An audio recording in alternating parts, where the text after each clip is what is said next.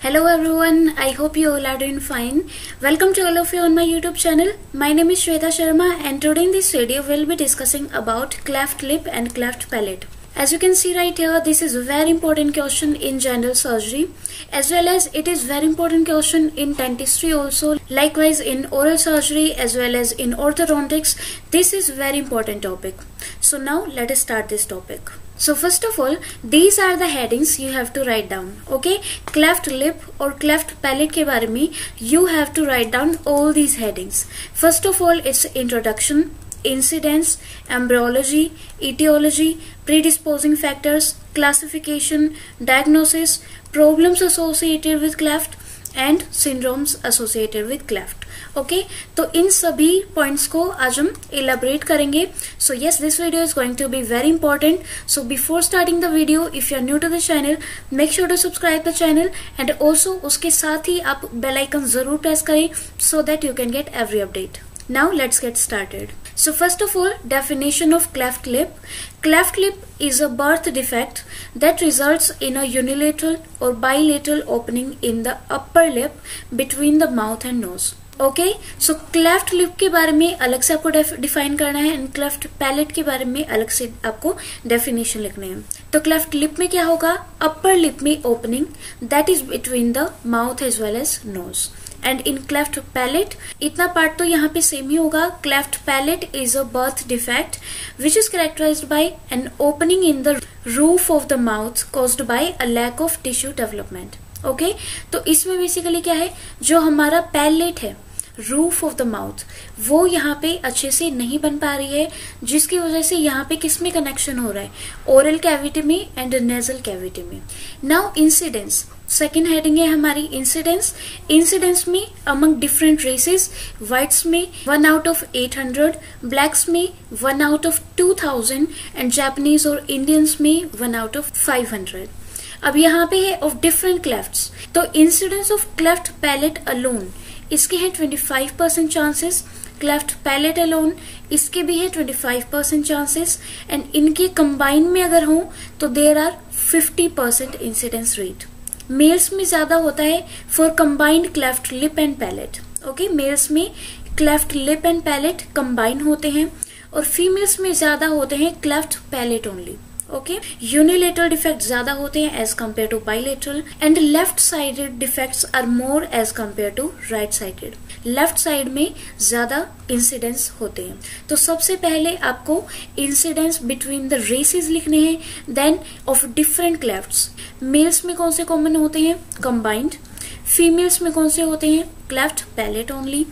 Unilateral ज्यादा होते हैं and left sided. And one more important point, increase in parental as it leads to increased risk of producing affected child.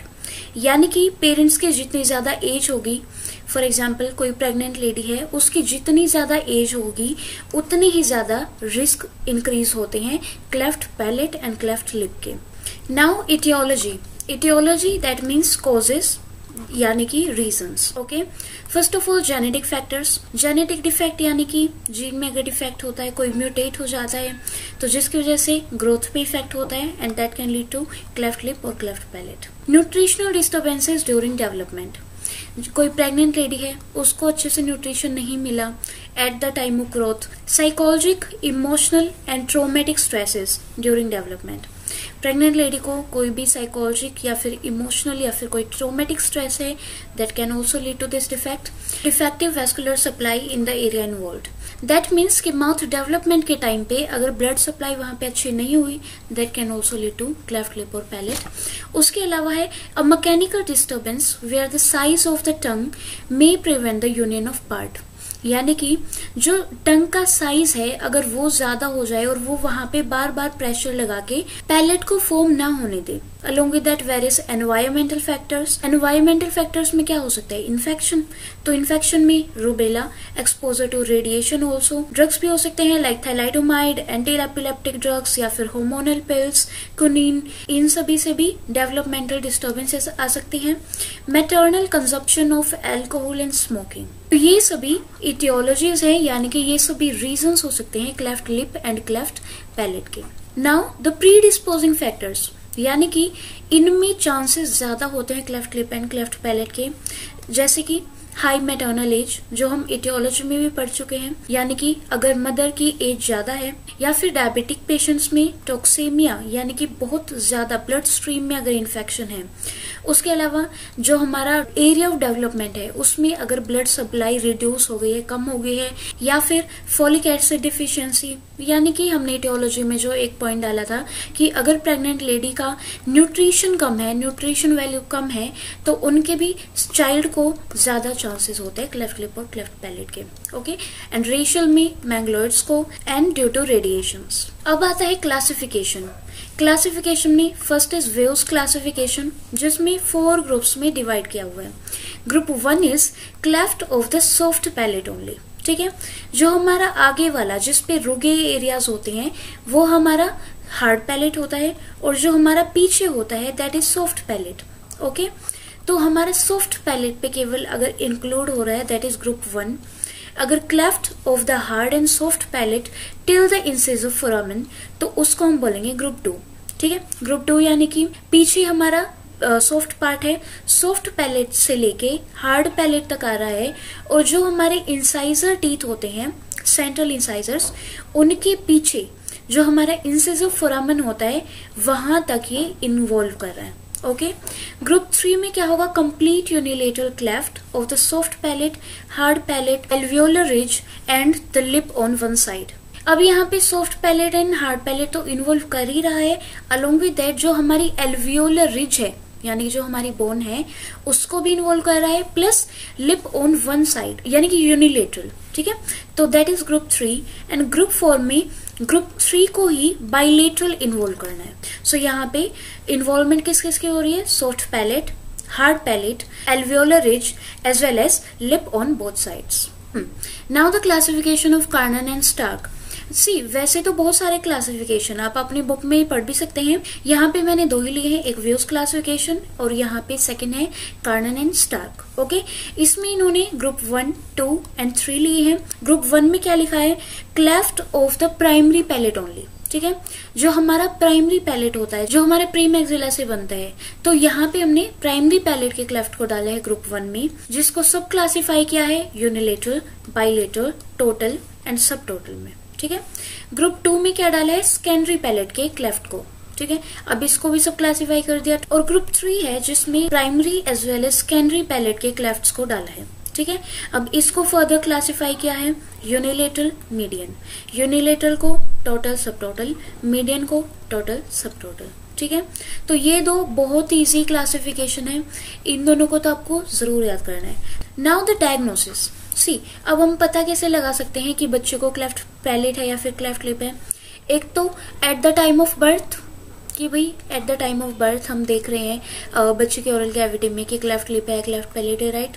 उसके अलावा हम birth से पहले भी ये पता लगा सकते हैं कि बच्चे को क्लेफ्ट लिप या क्लेफ्ट पैलेट जैसी कोई भी डेवलपमेंटल अनोमली है या नहीं।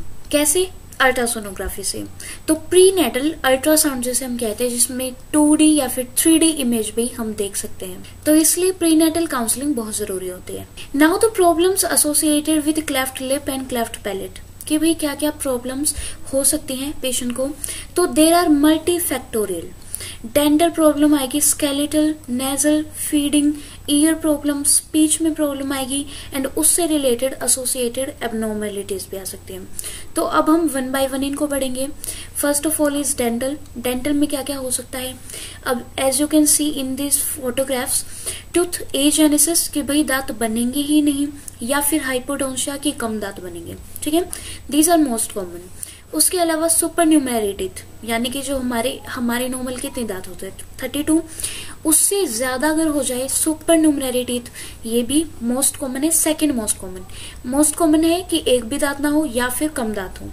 सेकंड मोस्ट कॉमन है सुपर न्यूमेरी, कि भाई ज्यादा दांत हो सकते हैं। उसके अलावा इनेमल हाइपोप्लेजिया, यानी कि इनेमल अच्छे से नहीं बनेगी। क्रॉस बाइट हो सकती है। एक्टोपिक इरप्शन, यानी कि दांत अपनी सही जगह पे ना कि कहीं और आ जाएगा। दिस इज एक्टोपिक इरप्शन, ठीक है, या फिर ट्रांसपोजिशन कि भाई कहीं और चला जाएगा, या फिर टोरोडोंटिज्म यानी कि बोल शेप टीथ भी हो सकता है, डाइलेसरेशन जो हमारी टूथ की रूट होती है वो थोड़ी सी बेंड भी हो सकती है। तो these all can be the dental problems in cases of cleft lip और cleft palate. Now the second was skeletal, कि भाई स्केलेटल प्रॉब्लम क्या क्या आ सकती है। मैक्सिलरी डिफिशियंसी फॉर श्योर, क्योंकि अगर क्लेफ्ट पैलेट है तो जाहिर सी बात है कि पैलेट की ग्रोथ अच्छे से नहीं हुई होगी, so this will lead to maxillary deficiency. Mandibular प्रोग्नेथिज्म, क्योंकि मैक्सिला की ग्रोथ कम होगी जिसकी वजह से हमें मैंडिबल प्रोट्रूडेड लगेगी, प्रोग्नेथिज्म लगेगा, ठीक है। तो ये सिचुएशन होती है क्लास 3 मालोक्लूजन में, ठीक है, जिसमें मैंडिबल आगे की तरफ लगे, मैक्सिला थोड़ा पीछे की तरफ। This is class 3 मालोक्लूजन।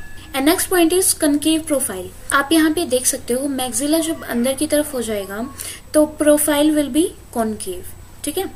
Now the feeding problems, feeding problem भी हो सकती है, स्पीच प्रॉब्लम भी हो सकती है, हियरिंग प्रॉब्लम भी हो सकती है, और सबसे इंपॉर्टेंट एस्थेटिक प्रॉब्लम्स, क्योंकि जिसकी वजह से फिर पेशेंट पे साइकोलॉजिकल प्रॉब्लम भी आना शुरू हो जाती है, ठीक है। फीडिंग प्रॉब्लम में ओरोनेजल फिस्टुला बन सकता है, क्योंकि oral cavity and nasal cavity in दोनों में कम्युनिकेशन हो जाता है उसकी वजह से, तो फिर इन्फेक्शन के चांसेस भी बढ़ेंगे, फिस्टुला बन सकता है। जो हमारे ओरल फ्लूइड्स है वो नेजल कैविटी में जाएंगे, या फिर वाइस वर्सा भी हो सकता है। तो ऐसे पेशेंट्स में इन्फेंट्स को हमें क्या करना होता है, 30 to 45 डिग्री एंगल पे उनको लिटा के like this as you can see here, तब उनको स्वेलो कराया जाता है, ठीक है। अदरवाइज क्या होगा, जो हमारे ओरल कैविटी के फ्लूइड्स है वो नेजल कैविटी में चले जाएंगे और पेशेंट अच्छे से खा भी नहीं पाएगा। Now the next important point is syndromes associated with cleft lip and cleft palate. तो इसमें ये बात बहुत हैरानी की है कि there are around 400 syndromes related to cleft lip as well as cleft palate, ठीक है, जिसमें से क्रोमोसोमल एब्नॉर्मेलिटीज में से trisomy of 13th chromosome, trisomy of 18, trisomy of 21 जिसे हम डाउन सिंड्रोम कहते हैं, या फिर वेलोकार्डियोफेशियल सिंड्रोम जो क्यों होता है 22q11 की डिलीशन की वजह से। And next are inherited syndrome. Inherited में क्या क्या आते हैं, स्टिकलर सिंड्रोम जो एक ऑटोसोमल डोमिनेंट सिंड्रोम है, उसके अलावा ट्रीचर कॉलिन सिंड्रोम, वंडरवुंड सिंड्रोम, ये भी ऑटोसोमल डोमिनेंट सिंड्रोम है, ठीक है। वंडरवुंड सिंड्रोम पे तो इनफैक्ट मैंने वीडियो भी बनाई है, बहुत अच्छी है, जरूर देखना। उसके अलावा नॉन हेरिटेड सिंड्रोम में पेरे रोबिन सिंड्रोम, जिसमें ट्रायड होता है। ट्रायड यानी कि 3 बीमारियां एक साथ होती हैं। कौन कौन सी, क्लेफ्ट पैलेट, ग्लोसोप्टोसिस, रेट्रोगनेथिया, ठीक है। तो ये तीनों चीजें पेरे सिंड्रोम में एक साथ होती हैं। And Goldener syndrome and hair are teratogenic. Teratogenic में fetal alcohol syndrome, fetal फिनाइटोइन syndrome, fetal वेल्प्रोइड syndrome. तो ये सभी लेने की वजह से भी इनके side effect will lead to cleft lip and cleft palate situation. तो ये सभी आपको सिंड्रोम्स आपको याद करनी है which are associated with cleft lip as well as cleft palate. Now the management of cleft lip and palette, this very important point. इसमें multi disciplinary management लगती है, क्योंकि इसमें बहुत सारे रीजंस है, बहुत सारी प्रॉब्लम्स एक साथ हैं, तो हमें बहुत सारे डॉक्टर्स भी एक साथ चाहिए होते हैं। तो इसमें डेंटिस्ट, सर्जन, ओरल सर्जन भी, जनरल सर्जन भी, nursing, geneticist, social workers, ophthalmologist, psychologist, paediatrician, speech therapist, ENT and audiologist. तो यहाँ पे हम ट्रीटमेंट प्लान के बारे में डिस्कस करेंगे जो 8 फेजेस में होता है। ये किसने दिया था, Philadelphia centre of research in child growth, Wilton क्रोगमैन, ठीक है। तो इन्होंने ट्रीटमेंट को 8 फेजेस में डिवाइड किया। फर्स्ट स्टेज में इन्होंने प्रीनेटल फेज लिया, यानी कि before the time of birth. उसमें क्या आता है, complete history of gestation period, maternal health, counselling of patients, जेनेसिस्ट्स and other social workers, ठीक है। इसमें ये सभी इकट्ठे काम करते हैं। जो पेरेंट्स हैं उनकी काउंसलिंग की जाती है प्रॉपर, ताकि उनका मेंटल हेल्थ स्टेबल रहे, न्यूट्रिशन वैल्यू उनकी इनहेंस की जाती है, ठीक है। अब सेकंड स्टेज में क्या किया जाता है, at the time of birth ये देखा जाता है कि चाइल्ड को कोई भी एबनॉर्मेलिटी तो नहीं है, क्लेफ्ट लिप या क्लेफ्ट पैलेट तो नहीं है। अगर वो है तो पेरेंट्स से ये कंडीशन डिस्कस करेंगे, ऑपरेटिव प्लान बताएंगे कि इसका ट्रीटमेंट पॉसिबल है, कैसे कैसे किया जाता है। और जो हमारे डेंटल स्पेशलिस्ट होते हैं वो आर्च रिलेशन को मेंटेन करेंगे, जो हमारा मैक्सिला और मैंडिबल आर्च होती है उनको प्रॉपर बैलेंस में रखेंगे। थर्ड स्टेज में बर्थ टू 1 ईयर, 1 साल तक क्या किया जाता है, जो हमारा पीडियाट्रिशियन होता है वो फीडिंग पे उनको एडवाइस करता है कि क्या तरीका होना चाहिए, जो हमने पढ़ा 30 to 45 डिग्री के एंगल पे पेशेंट को लिटा के तब खिलाना होता है ना। उसके बाद surgeon carried out lip closure, rule of 10 हम आगे पढ़ेंगे। डेंटल स्पेशलिस्ट मॉडल सिक्योर करेंगे, रेडियोग्राफ करेंगे। सर्जरी से पहले आगे आएगा, सर्जरी से पहले ऑब्चुरेटर्स वगैरह प्रोस्थेसिस बनाने होते हैं, ये सभी काम होते हैं। उसके अलावा स्पीच थेरेपिस्ट, क्योंकि जो हमारी टंग है वो बार बार पैलेट को जब हम बोलते हैं वो टच करती है, और क्लेफ्ट पैलेट के पेशेंट में फिर डिफिकल्टी आएगी स्पीच प्रॉब्लम में, तो उनके लिए प्रॉपर स्पीच थेरेपिस्ट होते हैं। Now the fourth stage that is from 1 to 2 years, इसमें पीडियाट्रिशियन क्या करते हैं, takes care of health and nutrition of child. Surgeons carried out the closure of hard palate, and speech therapist speech therapy में काम करेंगे, ENT year condition को देखेंगे। Then 5th stage होते हैं 2 to 6 years बाद, ऑर्थोडोंटिस्ट आर्च रिलेशन करेंगे, cross bite को चेक करेंगे, मालोक्लूजन ठीक करेंगे, ठीक है। 6th स्टेज 6 to 12 year होती है, उसमें सर्जिकल करेक्शन की जाती है। 7th stage from 12 to 18 years, इसमें क्या किया जाता है, surgical follow up, lip and knows correction, अगर वहां पे हमारी जो प्राइमरी सर्जरी हुई थी उसके बाद अगर पेशेंट को कोई भी नोज की या फिर लिप की रिवीजन करानी है तो वो हो सकती है। 8th स्टेज होते हैं 12 साल के बाद, जिसमें रेगुलर पेशेंट फॉलोअप होता है। तो ये था हमारा मैनेजमेंट का पार्ट, ठीक है। अब आता है हमारा ट्रीटमेंट। ट्रीटमेंट में ये 4 स्टेजेस होते हैं। सबसे पहले फैब्रिकेशन ऑफ पैसिव ऑब्चुरेटर, ये यहाँ पे आप देख सकते हैं, दीज आर द ऑब्चुरेटर्स, ठीक है। ये यहाँ पे आप देख सकते हो पैलेट में यहाँ पे ये लगाया जाता है ताकि जो हमारा ओरल कैविटी है और नेजल कैविटी है उन दोनों में कनेक्शन पहले बंद हो, ठीक है, कम्युनिकेशन पहले बंद हो। उसके बाद फिर प्री सर्जिकल ऑर्थोपेडिक्स की जाती है, then surgical management of cleft lip, cleft palate. तो सबसे पहले यहाँ पे ऑब्चुरेटर मैंने बताया। उसके बाद सेकेंड है प्री सर्जिकल ऑर्थोपेडिक्स, इसमें it facilitates the creation of good functioning of palette, जो हमारा पैलेट है उसकी गुड फंक्शनिंग देखी जाती है। टंग पोजीशन, जो हमारी प्री सर्जिकल मैनेजमेंट होती है वही होती है। फिर आता है सर्जिकल पार्ट, इसमें मिलार्ड का रूल ऑफ 10 यूज किया जाता है। 3 10 हम इसमें यूज करते हैं। 10 वीक एज होनी चाहिए पेशेंट की, 10 पाउंड पेशेंट का वेट होना चाहिए, और 10 ग्राम% पेशेंट का हीमोग्लोबिन होना चाहिए। देयर आर 2 टेक्निक्स, जिसमें पहली है टेनिसंस ट्रायंगुलर फ्लैप, सेकेंड है Maillard rotation flap. Maillard rotation flap हम यहाँ पे पढ़ेंगे। तो मिलार्ड प्रोसीजर में क्या होता है, आप यहाँ पे फोटो में देख सकते हो, जो हमारा यहाँ पे A, B एंड C ये तीनों यहाँ पे पॉइंट आउट किए हुए हैं। सबसे पहले हम ब्लू लाइन इंडिकेट इंसिजन, जो यहाँ पे ब्लू लाइन शो रही है, इस यहाँ पे हम इंसिजन देंगे। उसके बाद अब हमें इन फ्लैप्स को मूव कराना है। कैसे कराएंगे, फ्लैप A को हम B और C के बीच में लेके जाएंगे। For example this is C, this is B and this is A, ठीक है। तो अब इस फ्लैप को, A फ्लैप को हम B एंड C के बीच में लेके जाएंगे, और C को हम रोटेट करके आगे की तरफ लेके जाएंगे और B को नीचे की तरफ, ठीक है।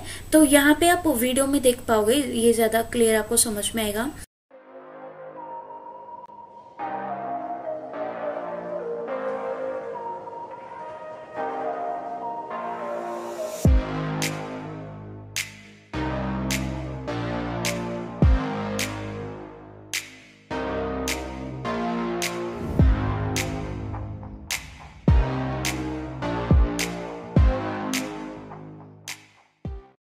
ओके, अब पोस्ट ऑपरेशन में हमें क्या ध्यान देना होता है, lip is swollen from surgery and will get a more natural look with in a couple of week, ठीक है। 1-2 वीक इसको हील होने में लगता है। Now the surgical palette closure, हमने ट्रीटमेंट के 4 स्टेप्स पढ़े थे। पहला पैसिव ऑब्चुरेटर्स हमने दिए थे, प्री सर्जिकल ऑर्थोपेडिक्स दी थी, उसके बाद क्लेफ्ट लिप हमने ठीक किया, देन क्लेफ्ट पैलेट अब हम करेंगे। तो क्लेफ्ट पैलेट में this should be attempted between 12 to 24 months of as. हमने जो क्लेफ्ट लिप किया था उसमें पेशेंट की एज रूल ऑफ 10 के हिसाब से 10 वीक होती है, ओके। और यहाँ पे क्लेफ्ट पैलेट की 12 to 24 months of as. This facilitates normal speech, hearing and swelling. इन तीनों को हमें ठीक करना है, that's why we need surgical closure of palette. So cleft palate की भी बहुत सारी टेक्निक्स होती है, पैलेटोप्लास्टी, von लैंगेनबैक procedure, views verdict cleaners, ठीक है, 3 flap technique and मिलार्ड्स technique, double revision of Z प्लास्टी, जिसमें से कॉमन होती है व्यू वेडल क्लीनर्स। जिसे हम कहते हैं वीवाई पुशबैक पैलेटोप्लास्टी। इसमें जनरली क्या होता है, हम 3 स्टेप्स में क्लेफ्ट पैलेट को ठीक करते हैं। फर्स्ट इज जो हमारा नोज का फ्लोर होता है वो ठीक करते हैं, वो हम अप्रोक्सीमेट करते हैं। सेकंड इज एल्वियोलर बोन, ठीक है, उसको हम ग्राफ्टिंग वगैरह करते हैं, उससे ठीक करते हैं। और फिर थर्ड हमारी आती है म्यूकोजा, जो हमारी ओरल कैविटी की म्यूकोजा है। तो 3 लेयर्स में हम इनको ऑपरेट करते हैं। एम क्या होता है, जो हमारा ओरोनेजल कम्युनिकेशन है उसको ठीक करना and repair of musculature with in the soft palate which is critical for normal creation of speech. ठीक है, स्पीच के टाइम पे जो सॉफ्ट पैलेट की मस्कुलेचर है, मसल्स हैं, वो जो प्रॉब्लम करती है वो हमें ठीक करनी है, स्पीच की प्रॉब्लम ताकि ठीक हो। ठीक है, इसके बाद इनफैक्ट पोस्ट ऑपरेटिव प्रोसीजर भी होते हैं जिसमें हम थेरेपी देते हैं, स्पीच थेरेपी जिसमें हम स्पेशली देते हैं और पेशेंट को इंस्ट्रक्ट करते हैं कि आपको कुछ दिनों तक ऐसे ऐसे फॉलो करना है। ठीक है, so yes, this is all about today's video. I hope आप सभी को ये वीडियो पसंद आई होगी। अगर आपको ये वीडियो हेल्पफुल लगी है तो जरूर लाइक कीजिएगा। Along with that, if you are new to the channel, make sure to subscribe the channel and also press the bell icon so that you can get every update. और हाँ, Instagram पे मुझे जरूर follow कर लीजिएगा। So see you in the next video. Thank you and good luck.